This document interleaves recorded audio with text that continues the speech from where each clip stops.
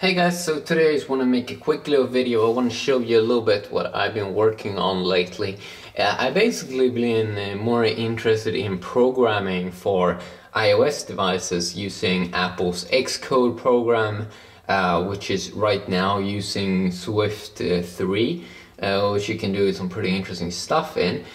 So basically I've been following some tutorials, and it's quite interesting actually to build your own apps, just because Apple is focusing a lot on making quality stuff, like quality software. So basically I made this quick little, by following a tutorial, I want to show you what I have been doing and working on a little bit here. So I did like follow a tutorial, changed the sprites a little bit, and I understood the code, and now I called the game Emoji Kill Game. So basically what it is here is when you load up the game, it loads up in a tile, 9x9 tile system. It loads up a bunch of emojis, and basically you can switch places, and your goal is basically to match them in like 3x3. So you need to find matches where there will be 3 of the same emojis in the same line. So it's quite interesting to understand that code. You can also see that if you do a mistake or a move that is not valid, that wouldn't result in a match, you're not allowed to do that.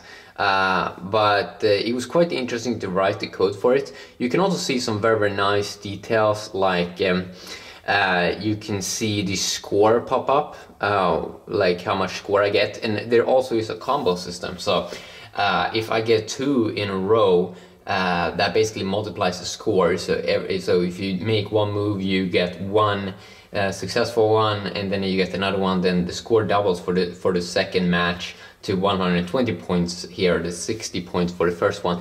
You can also see some other good stuff here. I have the target set to 1000 there. So basically I need to get 1000 in the score. Right now I have 900, and I also have 10 moves left.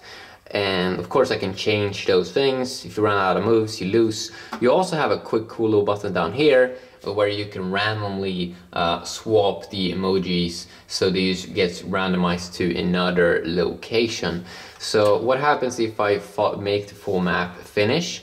So I just need to one more to make a successful to finish this one up. So okay, there we go.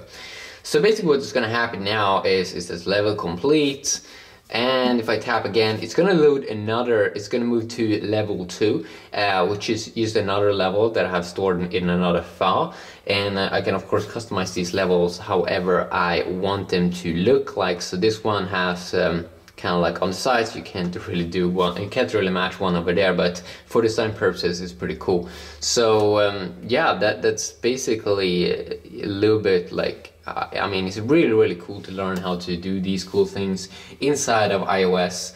I might also do it with Android in the future, but this app thing is really cool. I like the possibilities, especially with Apple's latest software.